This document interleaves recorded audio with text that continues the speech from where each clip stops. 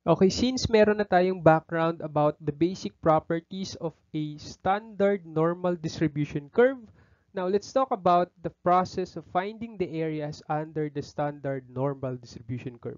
And take note, I presented here several examples or different cases, okay, na po pwede nyong matutunan sa video na ito. Let me present to you the z-table na gagamitin natin. And take note, ang z-table ay merong cumulative. Okay, so may ibang klase pa ng table na po pwedeng gamitin. But in this lesson, ito yung gusto kong gamitin natin because I think ito yung mas madaling maintindihan. So as you can see, meron tayo ditong normal distribution curve. And take note that the entries in the table give the area under the curve between the mean and the standard deviations above the mean. So when we say above the mean, ito yung nasa right part. Okay, remember, ito yung mean natin, 0. So pag sinabing above the mean, nasa right part yung tinutukoy. Kapag below the mean, yung nasa left part.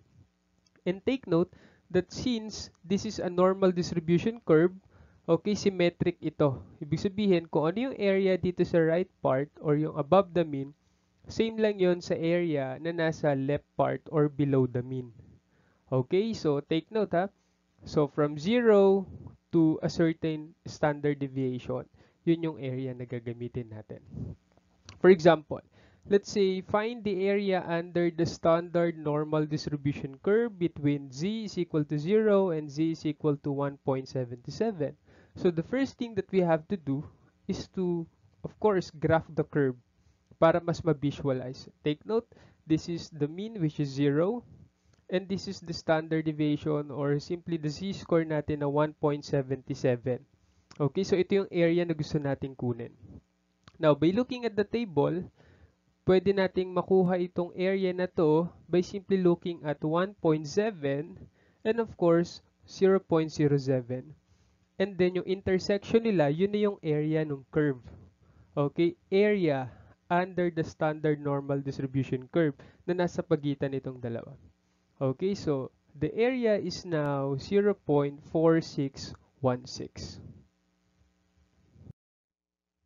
Another example, say find the area under the standard normal distribution curve between 0 and negative 1.55. Again, let's graph, okay, the curve and then here we have negative 1.55. So between 0 and negative 1.55, ito yun. So we can use this table. Okay, tatandaan na, itong table na to is between 0, the mean, 0 to a certain c-score. So by looking at the table, mapapansin mo wala dyaang negative. Of course, kasi nga ang table na ito is above the mean, but we can still use this, okay, when we refer to, of course, below the mean like in this one. So simply look at 1.55. So we have here 1.5 and then 0.05 and then the area is definitely 0.4394. So that's it. So that's the area, okay, under the standard normal distribution curve. Now let's take a look at this example because this is a bit different from the previous. If you look at this, makikita natin that we are asked to find the area under the standard normal distribution curve to the left of negative 0.75.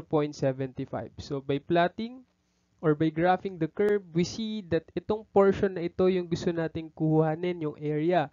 But kung titignan natin itong standard normal table natin or yung C-table natin, notice that this table allows you to find the area between, okay, between the mean na 0 to a certain standard deviation away from the mean.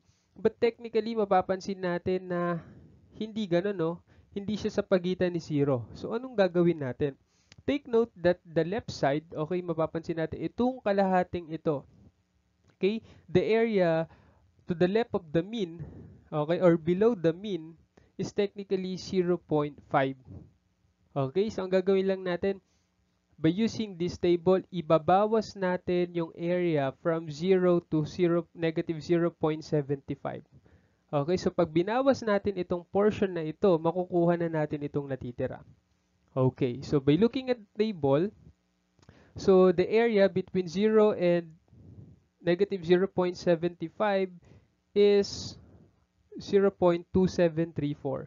So subtract lang natin yan sa kabuuan na 0.5, okay, na below the mean, and we now have 0.2266. And that's it.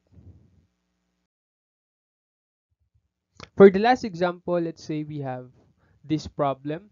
We want to find the area between 1.23 and 1.9. So by drawing the curve, okay, let's locate 1.23 and 1.9. So ito yung gusto nating makuha na area. Okay? So para makuha natin to using this table, kuhanin muna natin yung area from 0 to 1.9. Okay? And that is 0.713.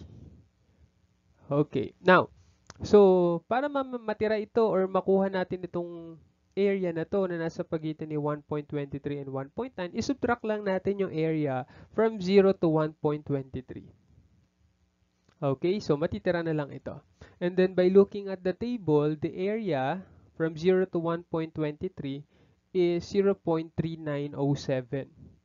Okay, so by subtracting these two values, we now have the area of 0.0806.